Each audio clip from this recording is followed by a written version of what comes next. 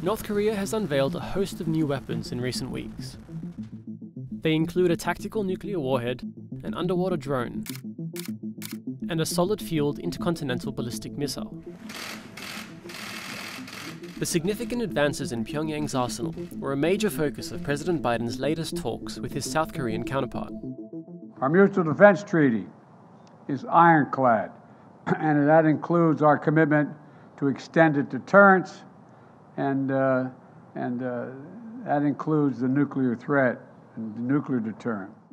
We look at what Pyongyang said their newest weapons are capable of, and how they add to the growing threat from North Korea. In late March, North Korean leader Kim Jong Un ordered the expansion of weapons-grade nuclear material to boost the country's arsenal. That same week, state media released photos showing Kim inspecting weapons, including what North Korea calls the Hwasan-31. It was the first time Pyongyang provided evidence to back its claim that it has tactical nuclear warheads that could be mounted on its missiles.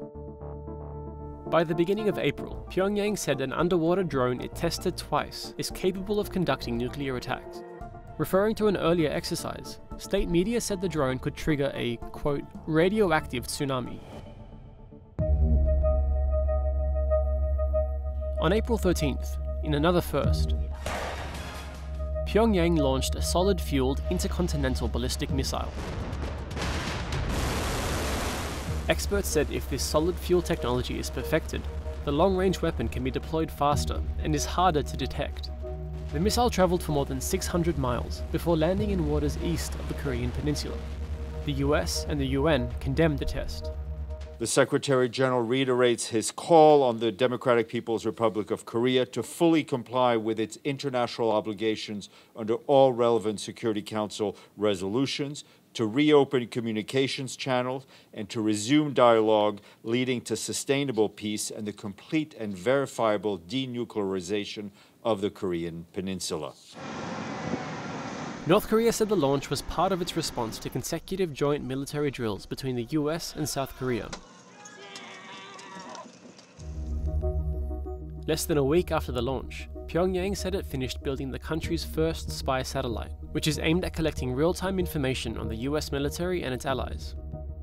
Shortly after state media released photos of Kim and his daughter visiting the country's space agency, he ordered the launch of the satellite without giving an exact date. Welcome to the White House. On April 26th, South Korean President Yeol met with President Biden in the US. Both leaders vowed to take overwhelming action if North Korea launches a nuclear attack. The allies will set up a group to share information on nuclear operations and planning, and the US will send strategic assets to South Korea regularly. Experts said the latest spree of missile launches and display of new technology show North Korea's weapons program has made rapid gains, and the advances are expected to continue.